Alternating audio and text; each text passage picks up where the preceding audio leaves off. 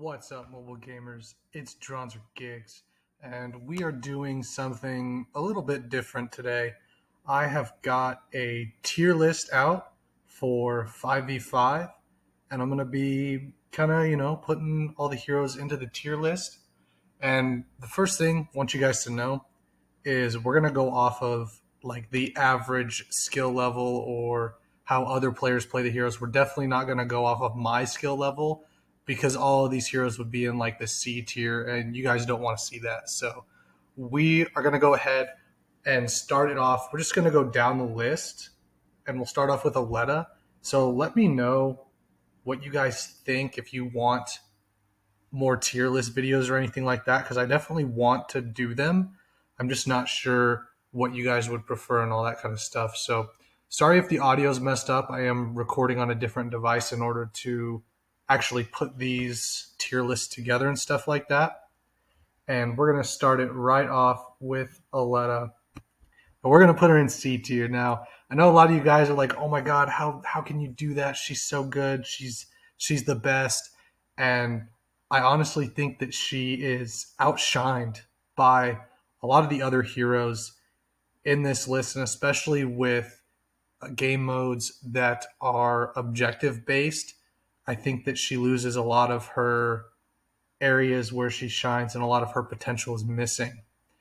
And that leads us into, well, what does Dronzer Gigs think is the must-pick hero of the day? And that's honestly going to be Fort. Now, if you're holding a point or trying to stay on an objective, he is the best Vanguard hero for the job. He can shoot while also having his shield down anywhere he wants. He's got a damage mitigation for his second ability.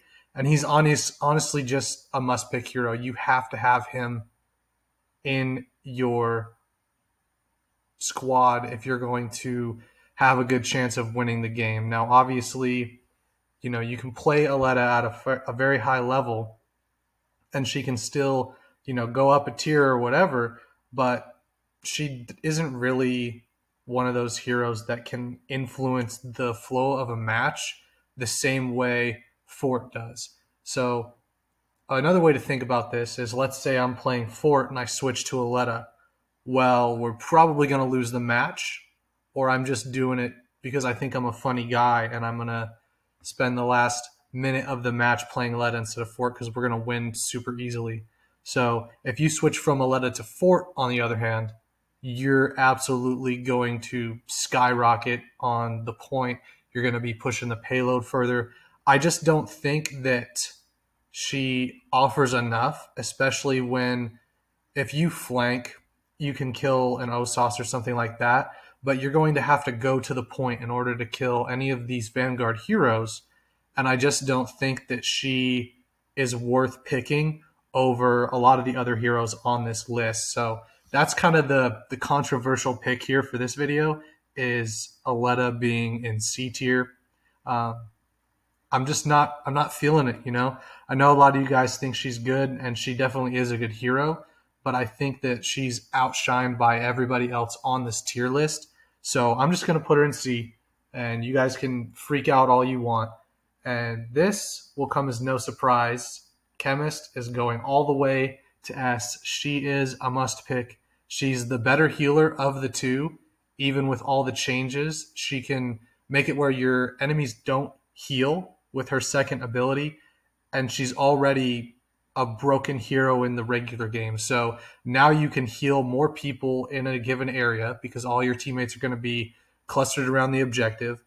And since the enemy is going to be trying to be clustered around the objective and stuff, you can use Chemist to heal and do damage at the same time. And then it's just GG's. A Fort and a Chemist can hold down in control pretty much by themselves unless somebody gets behind the Fort shield. And even then, I would say that it's not even a contest. There are so many team comps that have a Vanguard and then a healer for the 1-2 punch, and those combos win games. That's the reason they win games. Even when you look at high-level play, I guarantee you're going to see you're going to see Fort, Chemist, Jabali, Iris, and then, one of the damage heroes. And I think that that's really telling. If you guys watched the 5v5 stream with like the other creators, I wasn't invited, but that's fine. Atomic and Jordy and all those guys, they were playing, and you can see that they're all using certain heroes, and there's a reason why. So Chemist is absolutely a must pick. You can't really argue with that. You have to have a healer. I mean, how else are you going to heal? You know what I mean? If you leave the point to get a heal pack, then the enemy can take the point. Especially with a lot of these damage dealers you'll see here on this list later on, a lot of them are really good at taking damage. Now, I'm actually going to go out of order here and show you guys another controversial pick here. Jabali's only A tier. I don't think he's a must pick. And the reason why is that his shield is nice, but he now offers no damage capabilities. He can sit on the point and use his shield, and then once his shield is out, he's pretty much a sitting duck. He's going to get sniped by Osas. He's going to get pushed by Fort. Fort can put his shield down and still fire through it and fire at the enemies and try to get kills and stuff like that. But in order for Jabali to do anything worthwhile, he has to take down his shield. And I just don't think that he's a must pick because of that. I also will say that's why I'm not going to slide him down into the lower tiers like B and C, because if you have a Jabali, at least you do have that shield and your teammates can kind of pick up your slack and stuff like that. Now, a lot of you are thinking, okay, so that means that all these damage heroes are going to be really low on the totem pole, and that is not true, because I'll show you right now. I'm between A and S, honestly, because while I would say he's a must pick, I would say that you can also do good without him. So we're going to drop him in A, and if you guys want to change that, A and S, it doesn't really matter. I personally would always like to have an Osas on my team out of all the other heroes on this list besides Fort and Chemist, and he does the most amount of damage. He can headshot a hero, and everyone on this list is dead except for Fort, Jabali, and Victor, and then they take 2 shots instead of 1. So he can one-shot every other hero, including the healers, which is very, very important. So if you have a healer on the point and you're trying to take the point, and maybe you use Mark's tactical and it shoots that torpedo at them, well, the Chemist is just going to heal them up, or she's going to stop you from healing, and then you're toast. The Osas can pretty much kill them in 1 shot. He has a new ability that gives him the mobility that he is lacking. His tactical can lock down the point. It can do damage to the pesky vanguards that are sitting on the point with their shields up, not doing anything. I think he's a must pick. If you want to slide him down to A, that's totally fine with me. And again, let me know what you guys think of the tier list, because I really want to know. If you guys are like, this is dumb, I don't want to watch this, then I won't do tier lists. And if you guys want the tier list, just drop a comment, drop a sub, all that kind of stuff, and we'll do more tier lists for you guys, because now that I've got it figured out how to do it, I think that it's definitely something I want to do with the channel. And again, Osas just has unparalleled damage. So you have unparalleled shields, unparalleled heals, and unparalleled damage.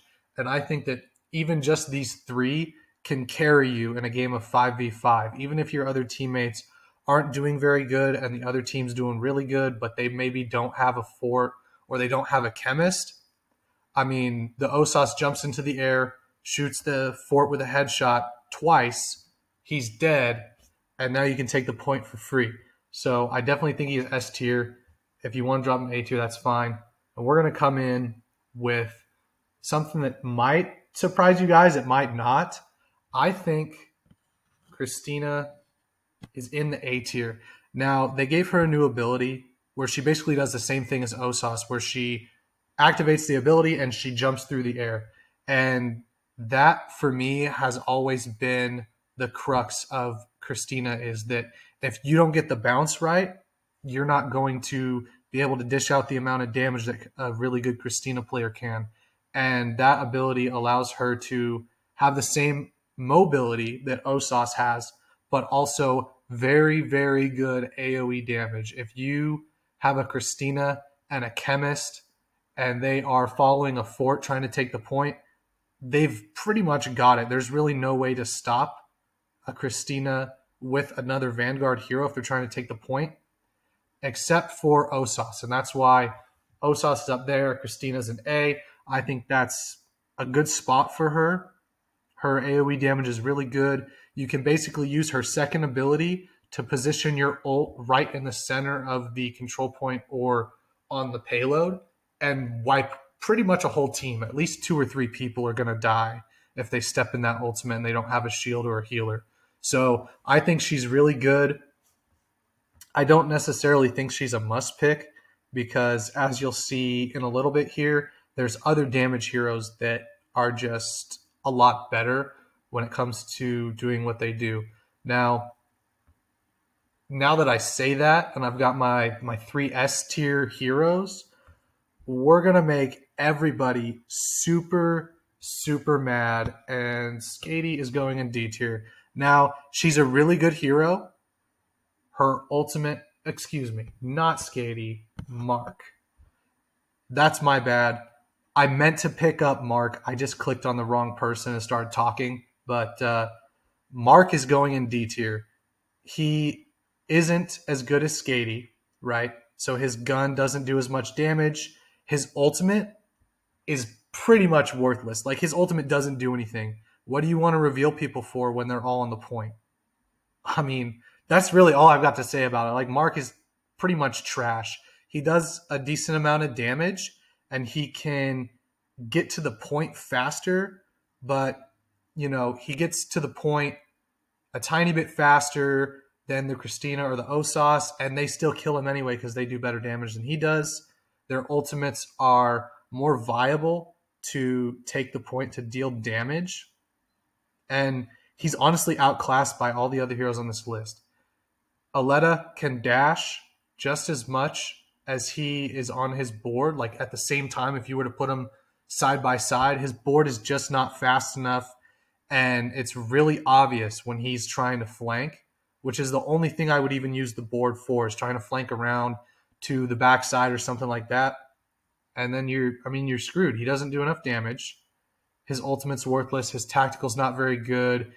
And I don't think that his gun and the board make up for it. I don't think that he's really useful. I mean, obviously, you can switch around all these heroes and they can be viable. They can all be an A tier. But at the end of the day, if you are going to compare the heroes, he just doesn't deal enough damage for me to allow him to be in like the B or the A. I mean, you can kind of move him around, switch him into C, and again, D doesn't mean he's useless.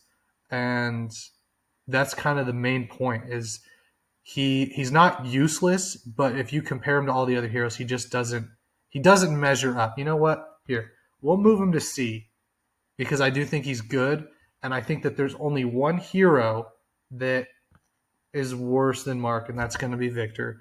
You guys are going to be like, oh my gosh, but a Vanguard can hold the point. And my answer to that is, where is his shield? He has no shield, and you are going into a battle with pretty much everybody except Ya and Aletta are mid to long range heroes. You aren't going to need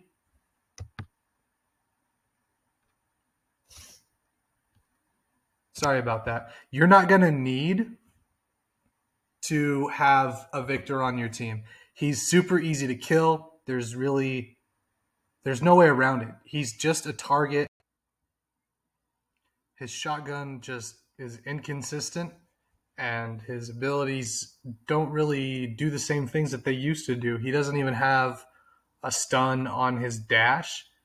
And honestly, if you put a Mark against a Victor, the Mark's probably going to win. So let me know what you guys think. Definitely let me know in the comments how wrong I am. I know I'm going to turn a lot of heads for that one. but we're going to go right on to the next one. And I'm thinking we are going to bring Ya into A tier. And I know some of you might be like, oh, that's exactly where she needs to go. And some of you might be like, what? How is she more useful than Mark or Victor? And the answer is her ultimate can pretty much wipe an entire team. So she's already got a more useful ult than all three of our C and D tier heroes. And her gun is really good. Now, the main problem a lot of people run into is they use her tactical and maybe they get the kill, but there's nobody around because it's only 3v3. So chances are you're not going to be able to use her tactical again. And what's really nice is with Ya, you can use her tactical pretty much over and over and over again because there's 5 people on the enemy team. More than likely, all of them are on the point because for some reason people don't really like to pick Osas, but he's definitely a must pick in my opinion. And Ya is also really, really good. I think she belongs in A tier. The problem with Ya in most people's eyes is even if you manage to use her tactical ability and maybe you get one kill, she does not have a lot of health. She doesn't have survivability. And I like that her new ability allows you to redirect the enemy fire back at them. So her ability puts up like a shield and it reflects the damage. And what the cool thing is they made it skill based because it doesn't just reflect it automatically back to them. It actually is aimed. So if you have to be looking at them directly in order for it to reflect back at them. And I think that's really cool. And it's one of the reasons she is up in A tier because if you say you wait for like an Osas to use his ability, or maybe you have like Mark use his tactical, you can just pop that Ya shield and reflect it right back at him. And it's like, even if you miss, what's it gonna do? Like it's free real estate because nobody can damage you when you have that ability on, and it really adds to her survivability and her usefulness in the team. And I think that Ya is very, very underrated. And even though I'm not good with her, I can still pop off because there's 5 people for you to use your tactical on. There's 5 people for you to use your ultimate on. And even if you wipe 2 or 3 of them, that's still going to keep your team in the fight and on the point a lot more than it is like if you use Aletta and you use your ult on them and it explodes. I just think like it's not as useful as a lot of these other characters, and you'll see that most teams will be a mix of these top 3, and then you kind of just plug and play whichever one the team prefers. That's what's going to happen, and I think Ya deserves the recognition of being in the 5v5 tier list in A tier. I think that's where she belongs. She's really good with her new tactical ability, her second ability. She doesn't really have too many weaknesses besides the fact that she still has a little bit less health than everybody. But I mean, you're looking at the fact that she can now reflect damage back at the user, and no other hero has that ability. And then her ultimate's just awesome. You know what I mean? So that's where she goes. She's an A tier. You might be able to move her down to B tier if you really are just hating on her. You know what I mean?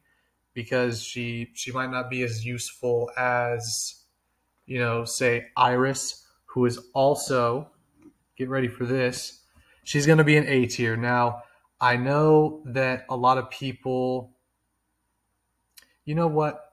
I definitely think she's going to be a must pick. Now, you don't really see a lot of Irises. You see more chemists. But I think she's a must pick because she has a damage boost. When you use her second ability, it gives 25% damage to everybody that shoots whoever is marked. It's like a mark is what it is. And you can honestly melt through pretty much anybody. If your team focuses on the enemies that she's marking, you know what? That's one of the things. We're going to bring her down to A. You can put her in must pick if you really want to, but the problem is she relies too much on her team. And that's really what's dropping her down right now. I just don't think I can justify putting her in the must pick when if your team doesn't shoot the people you mark, then you're screwed because she can only heal one person at a time with her tactical. Her gun, while it did get a buff, I'll grant you it's awesome now. I just don't think it does enough to her survivability. I don't think that you can 1v1 somebody the same way you could before. And her ultimate, it's really, really nice. And you can put it on the point, but I just don't think. I think she's dependent on her team, and that's why she's an A. If you say, well, oh, I have a really good team, then boom, move her into must pick. If you have the worst team ever, nobody's picking Vanguard heroes, nobody's picking Christina or whatever, then she goes down to B because she can't really do much on her own. She's reliant on her team. That's one of the weaknesses she has in the regular 3v3 mode, honestly.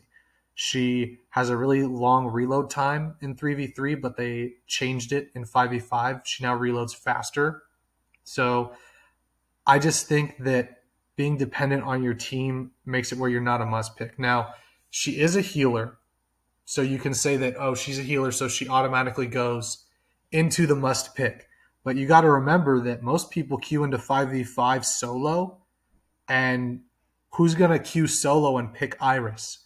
I mean, I will because I'm just the best, but most people won't pick Iris, and even if they do, they're not going to pick a Vanguard. They're going to pick one of these heroes down in the C and D tier because they're fun to play or whatever, you know what I mean?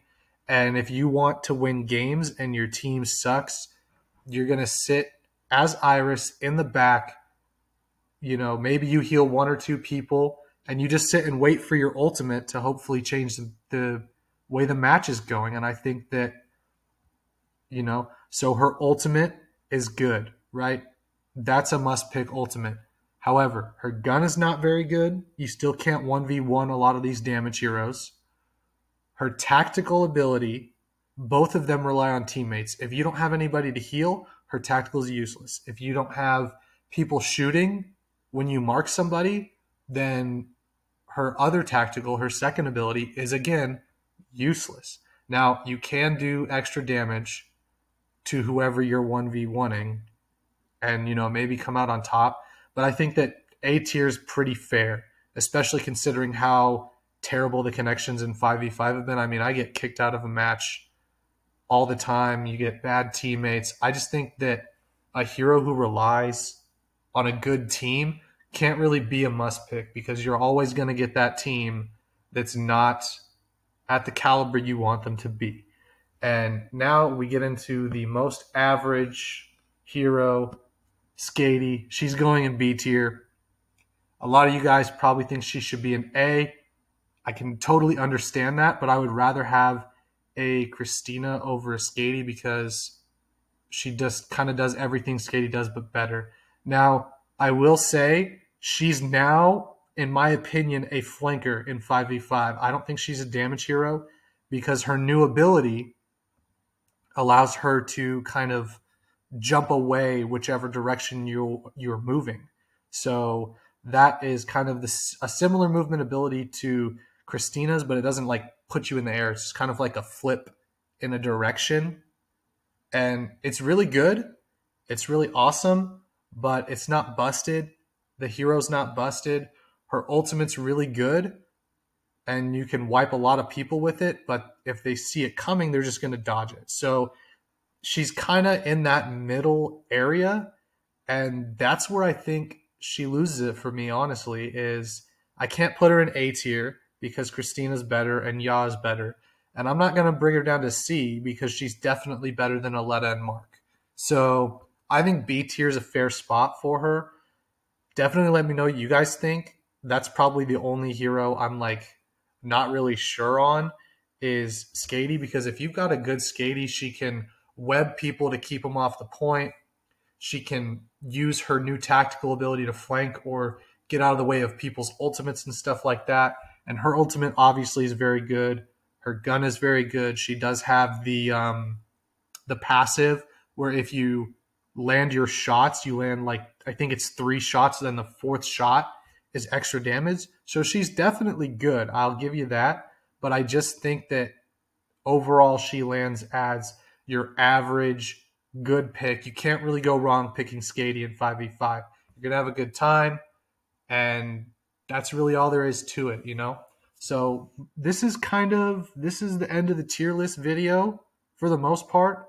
Let me know what you guys think. I mean, I'm gonna go over them real quickly again, real quick. So best Vanguard, best healer, best damage. Those are your must picks. They're good at what they do, and they can keep the point, all 3 of them together on their own. Iris is dependent on the team. So if you have a good team, she goes up. Bad team, she goes down. So if you want to put her in B tier because most of your teams already suck, that's totally fine. Yaw is a lot better, and I think the amount of damage she's able to dish out and the flanks that she can pull off, she's just kind of a nuisance and a better one than Aletta.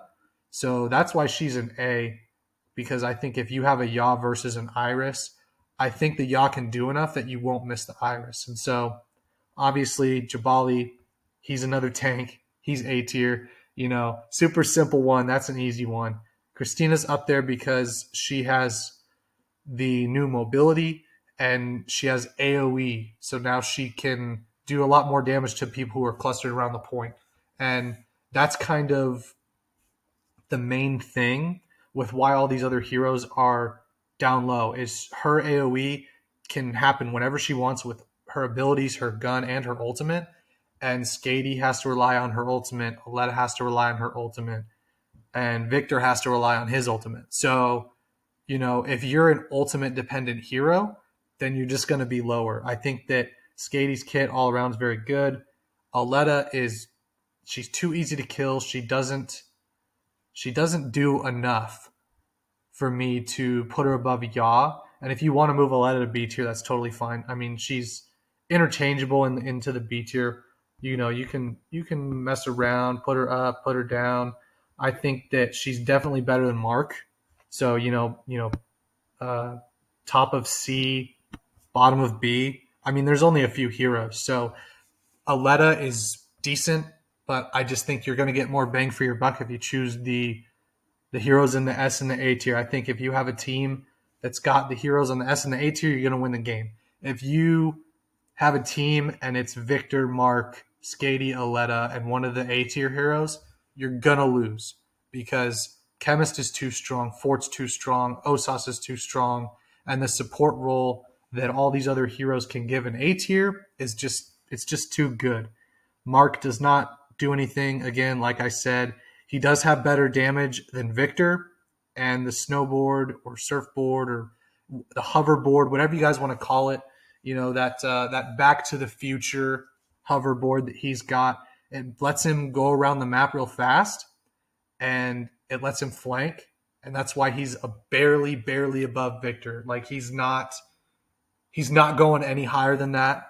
If you pick Mark over Aletta, then all it is maybe you don't like Aletta's playstyle because she doesn't have enough health or something. Like all these other heroes, they do better damage than Mark. And then my boy Victor, he's just in a sorry state. The new tactical ability where he spins the shotgun or whatever and it damage mitigates and all that, it's not really worth the effort. He's a Vanguard without a shield. His gun is worse than it was before, still just as inconsistent. His ultimate is nice, but I don't think it's enough to make up for all the other flaws that he has as a hero. If the ultimate had a faster cooldown, like half the time, he'd definitely go up, probably be like a B or an A. But you really just use him for his health. And at that point, you can use Chemist, Fort, or Jabali for health. You know, every role that he might fit in, all these heroes in the S and the A tier do it better. So that's just kind of an overview of my tier list and why I put these heroes there. Now, just remember, my tier list is, this is just my opinion. I'm not even very good with any of these heroes. I suck with Osas. I can't really play Ya very well. So this is just my opinion from what I'm seeing. And I know I haven't really seen any other content creators make a tier list. So if they all come out with tier lists and you're like, what the heck? Dronzer, your tier list is way different than everybody else's. You must be on something, then let me know. Let me know in the comments. Drop a sub and tell me how terrible this tier list is, because I really want to know if you guys like the tier list videos, even if you don't agree with where I placed all the heroes. It's always fun to see how another player thinks that all these heroes are rated. Like, you might get somebody who's like, Osas sucks, and I'm putting him in D tier. And for me, that's why I like the heroes where they're at. So you guys have a good day. Peace out.